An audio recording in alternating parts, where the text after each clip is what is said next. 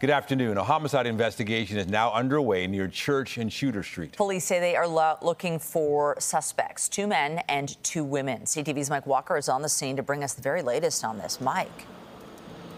Well, Nathan, Michelle, there is still a police presence at this apartment building near Church and Shooter. Police say the man was reportedly pushed from a balcony to his death. We've been speaking with residents at this building who tell us they heard commotion just before midnight. A forensic investigator can be seen collecting evidence from an 8th floor balcony where police say a man was pushed to his death. I heard a man scream. It lasts 2 seconds. Wow. Then I heard the sound, like something hit the floor. Residents at the building at Church and Shooter describe hearing commotion just before midnight. Just like a lot of banging, stuff being thrown around. I did hear around 11:30 there was a commotion in the hallway.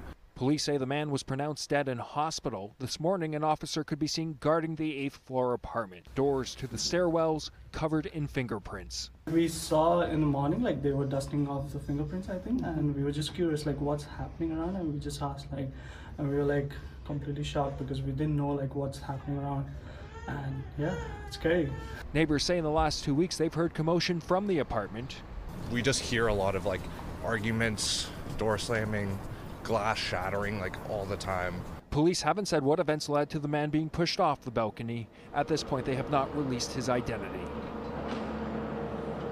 Now, again, police are looking for 4 suspects in this case, 2 men and 2 women. They haven't provided much more of a suspect description at this point. We are expecting more information from police later this afternoon, and we'll have those details when they become available. Reporting live, I'm Mike Walker. Michelle, back to you. Thank you, Mike.